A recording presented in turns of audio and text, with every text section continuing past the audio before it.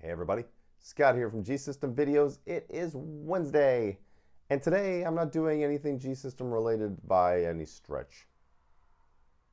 Let's go.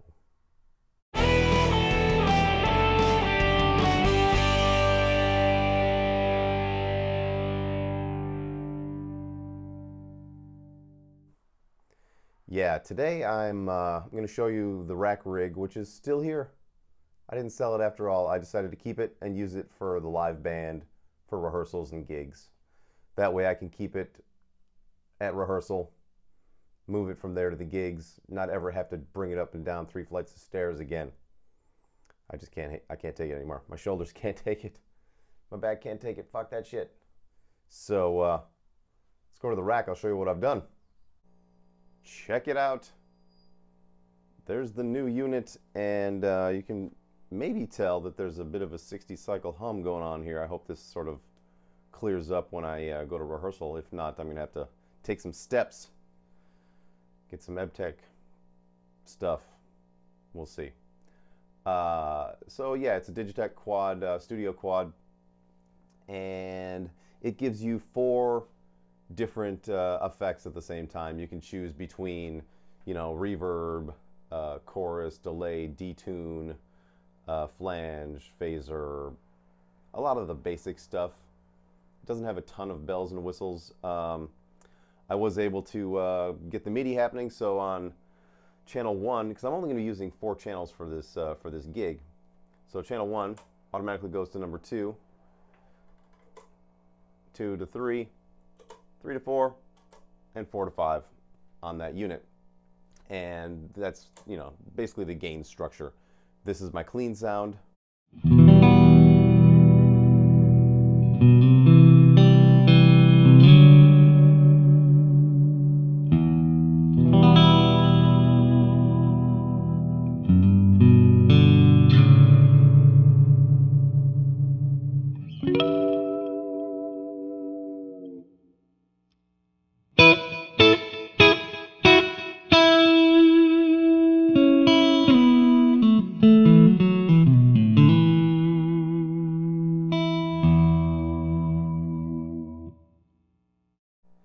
It's reverb, delay, chorus, and EQ. That's what I'm using on all four of the presets, starting with the EQ actually. And there are varying amounts of effects. So what the JMP-1 does that's really neat is it's got an effect button over here. So you can go from 0 to 12 with the amount of the effects in the effects loop. So for preset 1 here, it's going to have the absolute most. And then as we go to the next one, less and less. Oops, there's 3. Whoops, that's supposed to be less. Oh shit. Let's store that. And then 4 is supposed to be even less, but it's not. This is stuff that I need to iron out at rehearsal. So, yeah, and I'm going to play you another clip of, here's number 2.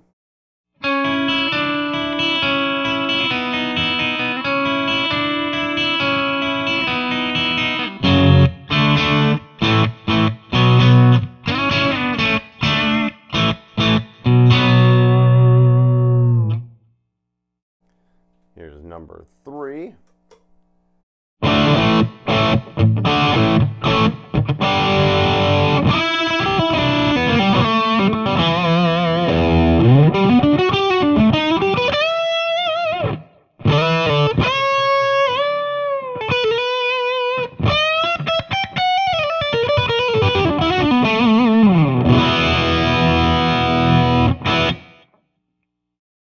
And finally, number 4. That's the heaviest preset I use, and it's not all that heavy. I don't play terribly overdriven stuff. I like it to be punchy and crunchy, but not overly saturated. I just don't need it. I'd rather hear the guitar rather than, you know, the amp balls to the wall. So here's the last one. Okay,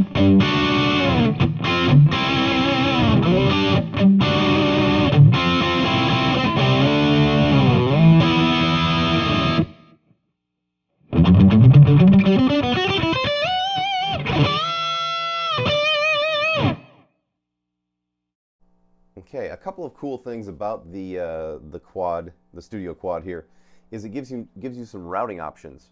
Right now, because it's got 4 inputs and 4 outputs. It's, you know, it was originally meant to be used, you know, with a mixing console and with aux sends, so you can, you know, come in and out and run it onto 4 separate faders. But what I'm doing is I'm coming in on one, then doing all of my effects parallel, and then out left and right. And I've tried them in series. They didn't sound as good. I like them better parallel. The signals are just more discrete, I should say, the effects. And they get less mashed together than when run in series. And it's got pretty intuitive menus. It's super easy to use. I figured it out in 20 minutes of monkeying around with it, how to, you know, set up the MIDI, create presets, assign the MIDI programming map. It's very basic. There you go. New piece of gear. I don't love it. I don't hate it. It's pretty good. It's got some MIDI issues that are kind of a drag, some lag and whatnot, but it's, you know, it's 20 years old. So what do you expect? And I spent $120 on this thing. I don't need a ton of bells and whistles for the live gigs anymore. I just need a little bit of reverb, delay, and chorus for my clean, a little less for the heavy, and then, you know, down the line. So that's what I'm doing.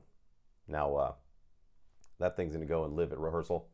I won't have to see it again for a while, which is good.